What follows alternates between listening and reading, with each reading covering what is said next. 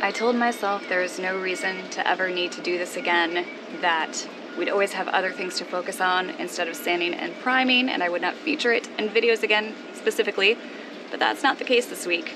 We could not progress any further on our prop shafts or propellers because we are still waiting on a laser that is going to let us get the angles absolutely perfect before we go any further with glassing. So, of course, there's still a million things to do on the boat, and the only thing I could really focus on for filming was me continuing to work on those coves. But I did try to make it as interesting as possible, focusing on that with, different camera angles, music, things like that. So with your constructive criticism, I would love to know what you think about focusing on that topic once more, what you liked, maybe what you would have added or done differently in there. But we still hope that you enjoy it, and the second part of our Vancouver Island adventures at the end.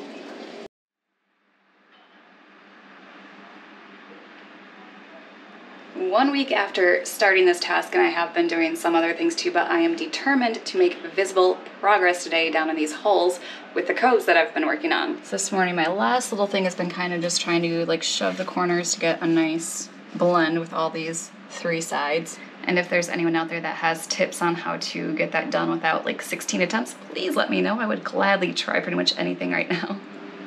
So these should just need a really light sand.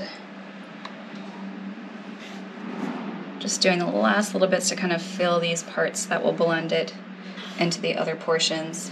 But when I get that part done, I'm going to mix up some of our Total Boat fairing compound and then just take a roller and go over these coves so I can actually see it looks like I'm doing it right after going over it multiple times from multiple angles.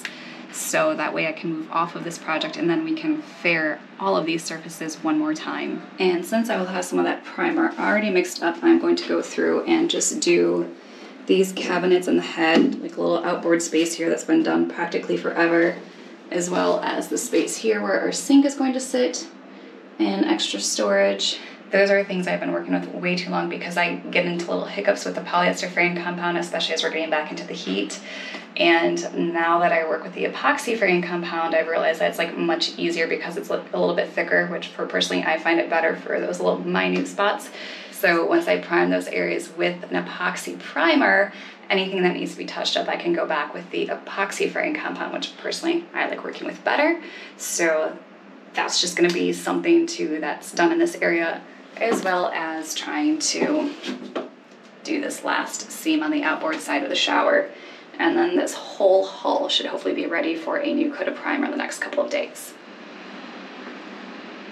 That is about 29 degrees for everyone else in the world, but a real feel of much warmer. Now rats can shine, jokers got silver lining, Holy Mary sings songs in the wet rain. Walk ahead, walk ahead. Now every new day is a new fire, until my teeth call me a liar. Building as you rip, someone show me someone living of desire.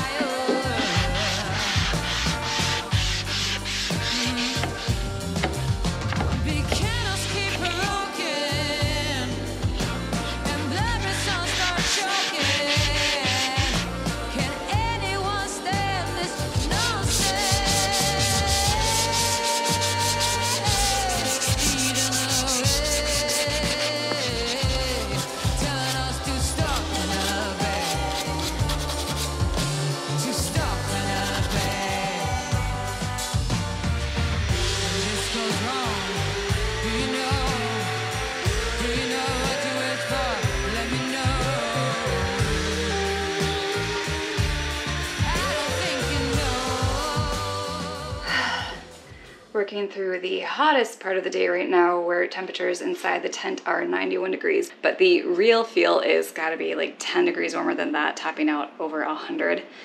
But I am determined to get the primer on, so now that I have sanded all those areas and cleaned them up, we're going to put on our Total Boat 2-part epoxy primer, and that needs 15 minutes of induction time, so I'm just gonna mix up a couple of ounces since I don't have a huge area to cover. Let that sit for a little bit, probably grab a drink with Tucker since he's just getting off work right now, enjoy a nice breeze outside, and then once it's inducted, I will come back and get it on those surfaces.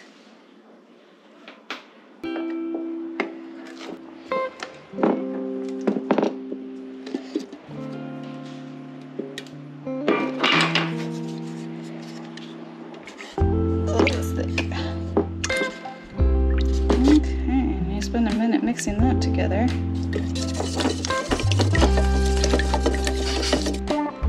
Okay, I've got the base thoroughly mixed now. Pop open part 2. You're looking pretty thick too. Ugh. But that's just always the way you are. These are a 1-to-1 mix ratio. So I think what we'll probably do on here is go up to this mark, which will give us just over 8 ounces. And between the coves of the steps and the outboard cabinet in that, I think that should be enough. If I have more, then maybe I'll do the backs of the steps too, so whatever. It'll get used.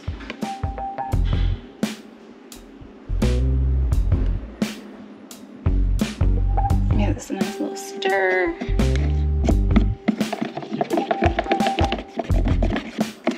And now we spend the next 15 minutes outside in the breeze enjoying a seltzer because look at the sweat rolling off my face right now.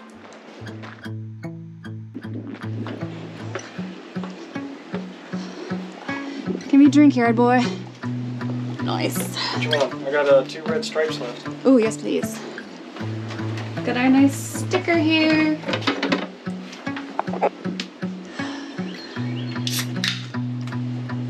Cheers. Best way to pass primer reduction time that I can think about. Wow, and an hour has passed by so quickly. Funny how a couple of red stripes can do that too. But luckily it came back in the tent. It has dropped 2 degrees, so it's feeling a lot better in here. All I have to do now to prep those surfaces is give them a styrene wipe, and then we can start painting on that primer.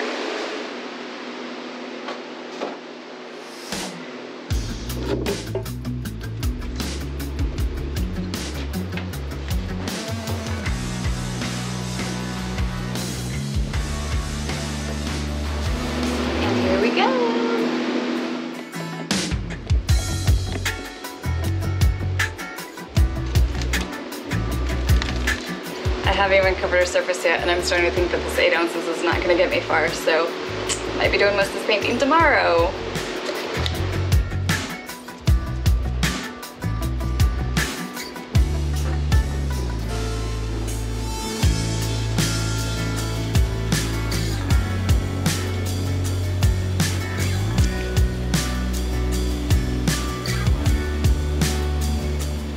So to be honest, this whole task was supposed to see how the primer went onto the coves now and see if they actually are good enough to continue.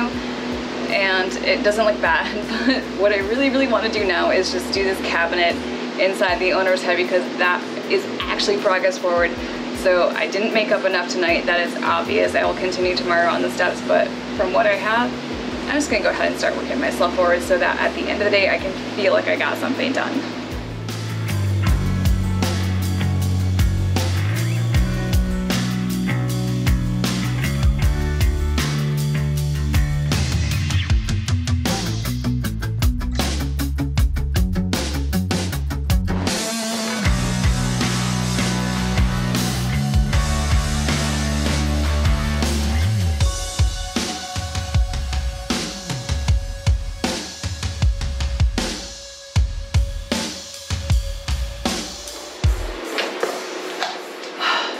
I just realized right now that I never put any thinner into this primer. It's supposed to get 10 to 20%, so no wonder it is feeling like glue as I put it on.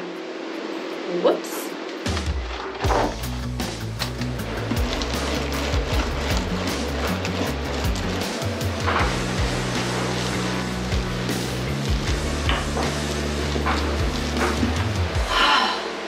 So, 8 ounces of the high build primer has just gotten me through this, and 1 set of step coves, good to know. Kind of sucks that I wasted an entire roller to do this because we're running low. But the fact is, it's the end of the day, nearing 7 o'clock. I am just drooping sweat. I'm ready for a shower and a burger. So I will come back to this in the morning and we'll get all of the other coves done. And to be honest though, I'm just happy I made progress. Like, felt like I've been waiting on this forever. It feels nice to have some primer on it, get it all one color, kind of closer to the finished product.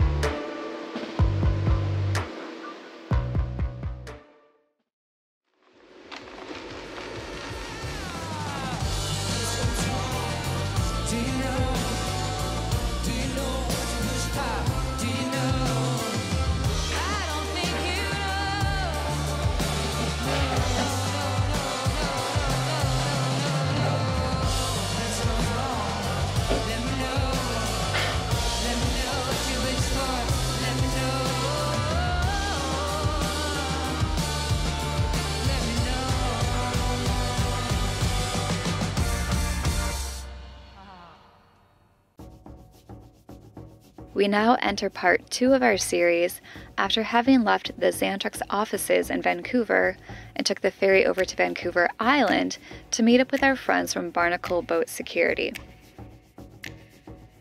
Our first weekend in Vancouver Island had us doing a number of things, mostly running around to see various sites. On the way to Sean's house for dinner, Brandon took us and Odd Life Crafting to see Hatley Castle, which we only knew as the Charles Xavier School for Gifted Youngsters, aka the X Mansion. We didn't go inside, but the grounds were really cool. Then, at Sean's house, we gifted the Barnacle guys with the most Maryland gift we could think of to thank them for hosting us. Oh, that's cool. This is our first Quirk and Bach. Bach. Yeah, Quirk and Bach. Oh, this is... Wow. Yeah. Oh, wow. These are rad. Oh, that's so... And within it, a sneak attack to ice Sean. I know. Oh, got Silverback. Well done. In your own house. How dare you? The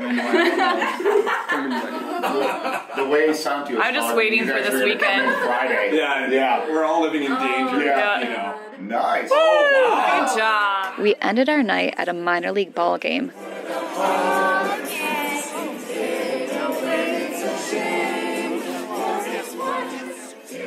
Where Duca looked like he wanted to put on every layer he owned, but Brandon was right at home in these 13-degree temperatures. Shorts and Duca. Shorts, Duca.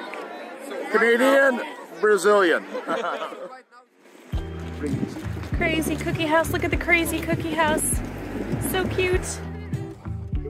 The next morning, Brandon and his wife, Gabrielle, took us out to see a few of their favorite local spots. The first being the Crazy Cookie House, located off the side of the road in a fairy tale-like shack with delicious treats waiting for us inside. We ate our cookies in a tranquil park with great walking trails and a bubbling stream, with a waterfall not much further away.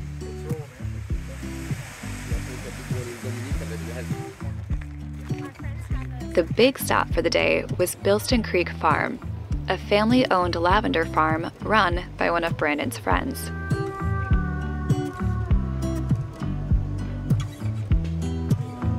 There were a lot of lavender-infused home goods and foods.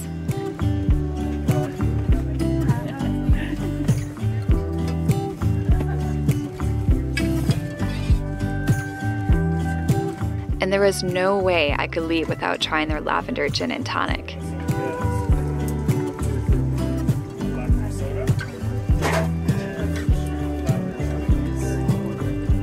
For those staying overnight in their glamping tents, there was the most serene outdoor shower facing the forest.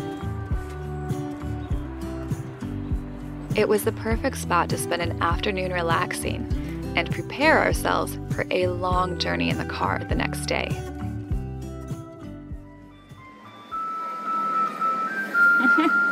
In the Barnabas.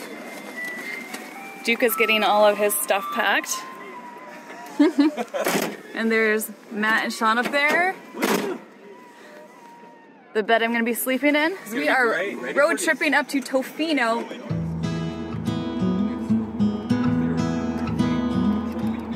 The drive from Victoria to Tofino is normally 3 to 4 hours through charming paved roads, but due to an ongoing forest fire, the main road shut down about 90 minutes into our journey, and we had to spend a good portion of our time on bumpy, unpaved loggers roads. And so much dust was getting kicked up that at times Brandon could barely see the road ahead of him.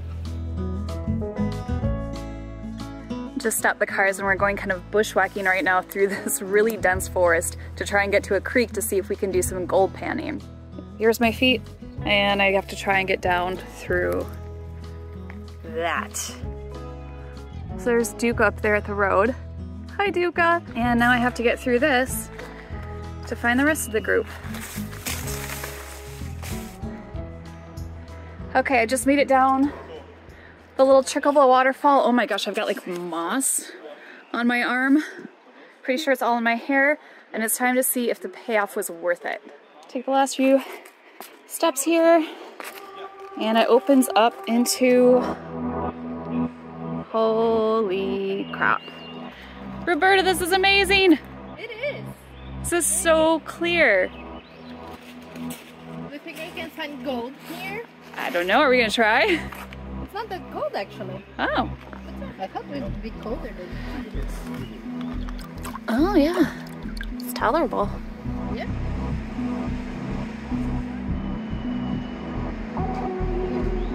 I don't know if it's gonna pan out for us to pan gold here, but Matt's got a soaking wet foot. The other guys are still up by the road, and I think we're just gonna have taken this in as a nice sightseeing stop on our way to Tofino. My gosh, I cannot believe we have to go through this to get back up. Oh, keep low.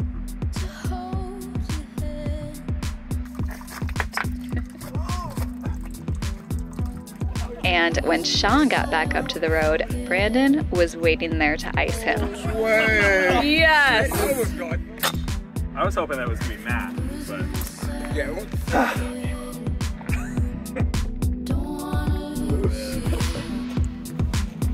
oh, nice. Nice. They're very cold. Does that feel good? Oh God, my eye! I can't even see the camera. My eyes are watering too much. And back in the cars.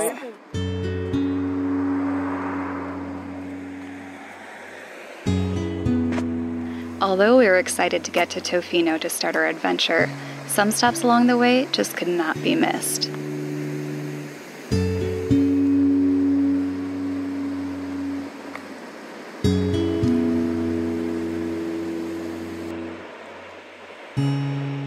Just pulled out to stop at Long Beach, which is right before Tofino, where our Airbnb is, getting the first looks. And this is totally like the cool, misty weather I expected from here. And according to Brandon, these are like baby-sized waves. These are what maybe I'll try on, but what he's gonna go for is gonna be a lot bigger than this. Get excited, Brando. So stoked. We's here. Yeah. Aw, yeah. Look at this cute little place. Okay. Oh, nice, nice. Wow. Here's where I'll be bathing tonight. Oh, yeah. Oh, hot tub. So make sure to join us next week for our last Vancouver installment, where we enjoy this little slice of paradise.